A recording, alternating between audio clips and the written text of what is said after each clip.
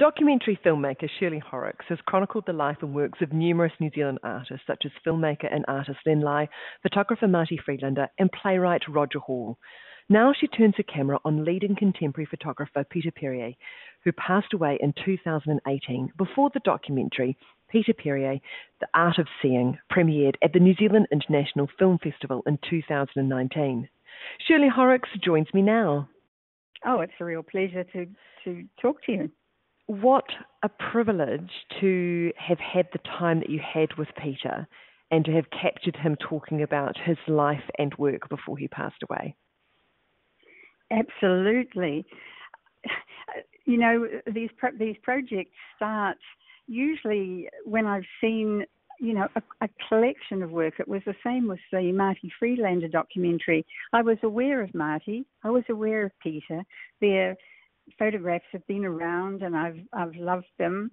But it wasn't until I saw a large collection, and in Peter's case, it was a collector who showed me the collection he had on the walls absolutely covered with Peter Peryer photographs. And I thought, wow, I really must look into this. That's really interesting because I thought you must have been good friends. It's such a warm, intimate film. You got the feeling he was terribly relaxed with you. I presume that you must have known each other for quite a while. No, in fact, we didn't. I usually take quite a lot of time beforehand, sort of getting to know somebody, and hope like hell they're going to trust me, because you know it's a big thing to put yourself in somebody's hands, and I don't generally show people much of the documentary before they actually see it, although yes, I do now show them the finished documentary, but I didn't used to. So anyway, a lot of trust, because I'm not going to change it because they say, ooh, I don't like the way you've shown me there. Oh, that's really interesting, Shirley. So would you normally not, in the past, have you sort of said to somebody, I'm sorry, you might be the subject of this documentary, but you're going to have to turn up to a screening like everybody else to see it? Is that how it works? Well, people have not asked, actually, and I did. I changed after the Curnow documentary. I made a documentary about Alan Curnow, the poet, called Early Days Yet, and he didn't see it until he was sitting next to me in the film festival. But he loved it, didn't he? But he did. I looked sort of sideways at him. I was absolutely petrified and wondering what he would think. And he had tears running down his cheeks. And I thought, well, this is either good or bad.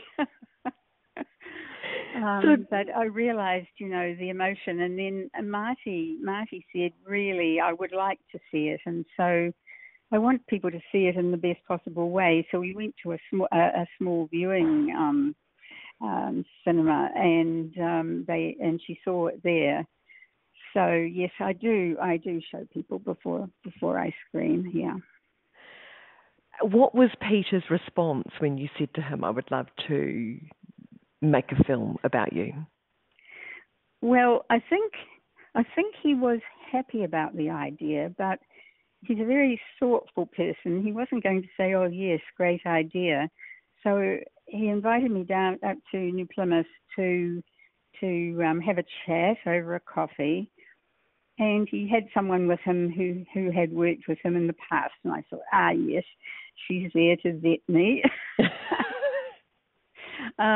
But anyway, apparently I did pass, and spent quite a lot of time afterwards driving around with Peter, not on that day, at different times, driving around with Peter and him chatting to me about what he saw, etc.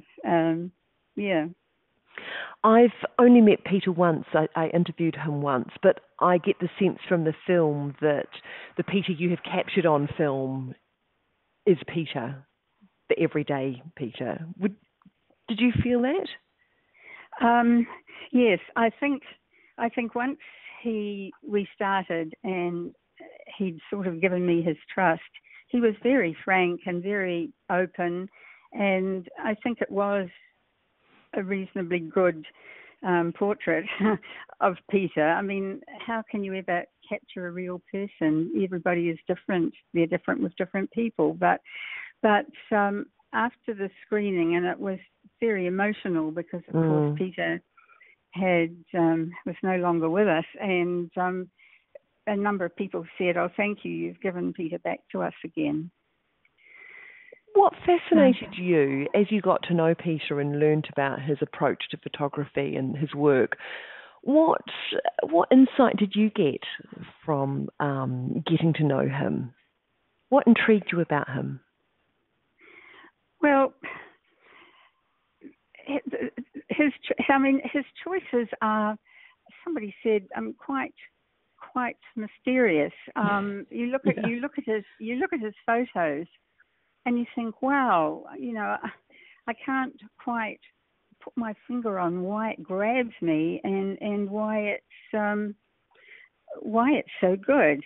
And I remembered something that Ellen Kernow had said at the very beginning, at the very end of the documentary about him. He sort of leaned forward, and I looked for the quote, so I'll read it to you. He said, "A poem that you could get in one and explain in one, well, that's it. Put the book down, you've had that one, been there, done that, but the best poems should not leave you with the been there, done that feeling. There's something there that you will never get. They will remain teasing, and their essence, whatever their essence is, will elude one." And I thought that sums up Peter's images very often. Yes, I completely agree. You constantly find yourself returning to his work, don't you? That's right, and you look at it, and that is a really good image. And one of the critics said, or Peter said, then, for instance, the negative space around a subject is really important, and that's why he never allowed his work to be cropped. If somebody was wanting to use his photography, they had to use the image as he made it.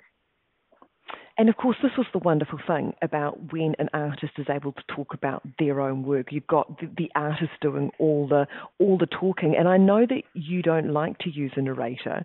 Why is that? Oh, I sometimes do. I sometimes use a narrator. In fact, I've used Jennifer Ward-Leyland a lot. She's my voice of choice. Yes, of course, she did this sort of the Kiwi cultural films, the cultural, was it Kiwi Airs and things that she did with you? Yeah, I can't actually remember if I used her. That's so long ago. Wow. Yes, but she did the free theatre one that I did about free theatre in Christchurch. I might be getting confused with Miranda Harcourt. Miranda might have done those ones with you. But look, I'm glad that you can't quite remember your own collaborations too, Shirley. So tell me, why in this particular case did you not use a narrator? Oh, because like with the Māori one, I wanted I prefer people to tell their own stories. So rather than have a narrator sort of imposing what could be construed as my view on of course my view's there because I've edited it, but no, I prefer the feel of the artist telling their own story. What is it about artists that intrigues you? Why do they make good subjects? Well, I just happen to love art, and I love the intensity that people put into art. So artists are very intense. So are scientists, a lot of them. So I've quite enjoyed working with scientists as well. Absolutely dedicated to what they're doing. And Peter was absolutely dedicated. I mean, he called his work as an artist a calling or a vocation, like he had he couldn't do anything but do what he was doing, which I really love that. Shirley, you've screened. You've had, I think, more films screen at the New Zealand International Film Festival than any other director. I think you're up to 10 films now have been part of the festival. Do you get an automatic entry now?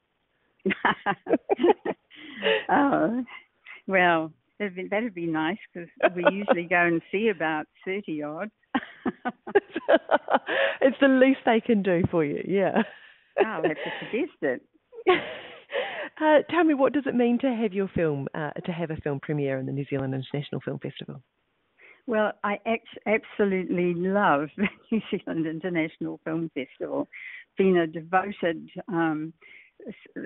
attendee since it began, and to me, it's the greatest. I just am so happy to be accepted into the film festival, and to go along and be there and hear what the audience is doing.